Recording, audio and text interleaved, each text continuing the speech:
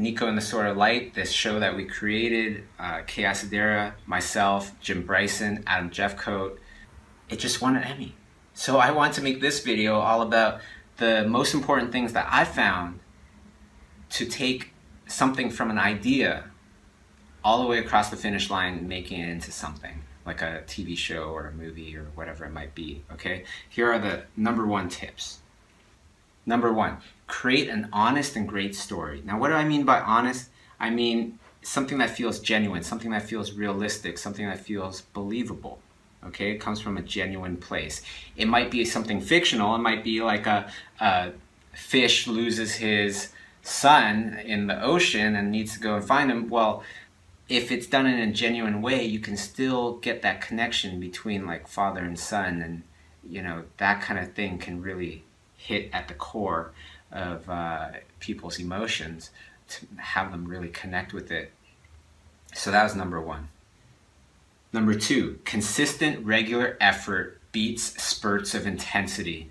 This I found to be so helpful and something that I've only learned over years and years of just being in the industry. I used to be crazy intense. I used to be so intense it would be like 4 hours of sleep a day, 5 hours of sleep a day for a few years, and that really messed up my arm. I didn't take any breaks, things like that. Giant spurts of intensity will only last so long. Consistent hard work can last forever. And that's what I found to be true. Not only that, but consistent hard work will create momentum. So that's what we did with Niko and the Sword of Light. We didn't have a lot of time. It wasn't our full-time job. So instead, we just did it on the weekends. We did it at nighttime, just a few hours, not crazy into the night. But it was very consistent, and we would always meet up. And that's what created the momentum. That's what kept the project going. And that's what, in the end, got it through the finish line. Number 3, looking for influencers to spread your word and how technology helped us along the way. But the main thing is look for the influencers. So how can you look for the influencers? Here's a great tip. Go to Google, look up a bunch of images of products, projects, stories, whatever it might be that are somewhat related to what you're doing, has similarities to it, okay? Upload them to Google through images. You know how you can click on images and you can upload a photo? Search that photo, then go back to web and then look up all the websites, all the blogs, all the influencers, all the sites that love to talk about that particular thing that's very similar to what you're doing.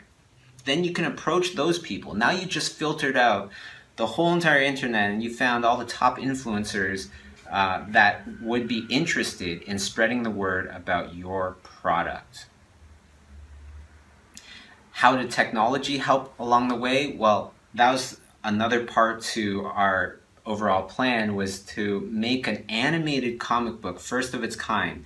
Not symbol animation, not just like, you know, pieces that move, but actual traditionally animated, every frame is hand drawn, a different drawing, things like that, panning in, zooming in, stuff like that. That's what we're talking about. The first of its kind, 2D traditionally animated.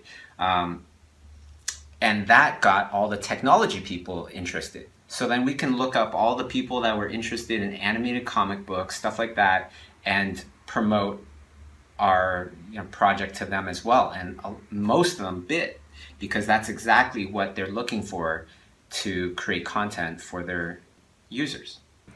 Okay, number 4, create a proof of concept. We did this in 2 ways. We did this through iTunes Store by creating an app for our animated comic book, and that way we can see how many people downloaded it, how many people bought it, so on and so forth. But we also put it on as a Kickstarter, not just to raise money, but also to gain eyeballs.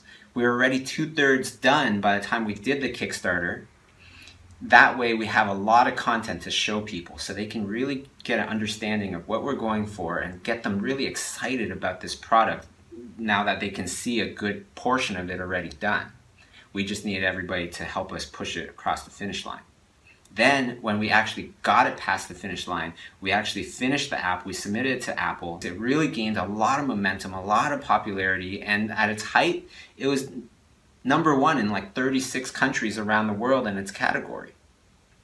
So all these things helped to create this proof of concept. We raised our Kickstarter money more than what we needed, and we had this #1 app that obviously there's lots of fans that were downloading this thing, so that all the studios, all the important next people that we want to contact now know that there's an audience for it. #5, it's probably the most trickiest, but if you do all the other steps really well, it won't be that hard. It's connecting with great partners, great powerful partners. So after you hit #1 on the charts, you know, in the App Store, and you do a very successful Kickstarter, a lot of people's eyes light up and it attracts a lot more interest. And we gained a lot of interest from a lot of different people, a lot of producers, a lot of different studios, different companies, things like that, all interested in making it into something. We eventually went with Amazon because, first of all, I buy a lot of stuff off of Amazon, so I'm already a big fan.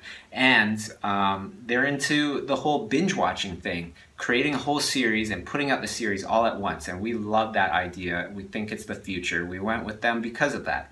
And while they connected with Titmouse Studios, and so through that, we got connected with this big, powerful animation studio that's created lots of hit TV shows and things like that. So we knew we were in good hands. And lastly, create a team culture of sharing and contributing.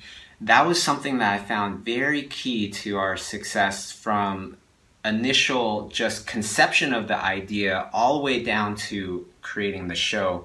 Now, what I mean by this is that we never wanted to kind of show ourselves as being like the leader or the creators of this show. Like, we're the creators and you gotta do what we gotta, you know. It wasn't about that. It was about helping Titmouse. It was about helping Amazon, and in any way possible. Even when they weren't asking for it, we would just try and help. And I feel like that has helped tremendously in the overall culture of the people that worked on Niko and the Sword of Light. It really created this spark of energy, motivation, and all that good stuff that you need to create a great show. And if you have all those things, then I think, you know what? Taking something from an idea all the way down to making it into something like a TV show or a movie or things like that, it's definitely very possible. So I hope these tips have helped you. I hope you spread them on to other people. And if you like this video, don't forget to subscribe. You can hit the Eiffel Tower right there, and you can subscribe there. Or I guess I hope to see you some other time. All right, take care, everybody. Artist self-doubt. Just about everybody goes through it. And what do you do about it? You know, my own dreams before were, I just wanted to get a job. I just wanted to get a job doing art, sharpening pencils, whatever it might be. Why? Because I didn't dare to dream big. You know, I had a lot of self-doubt. So how did I get myself to work in Hollywood movies,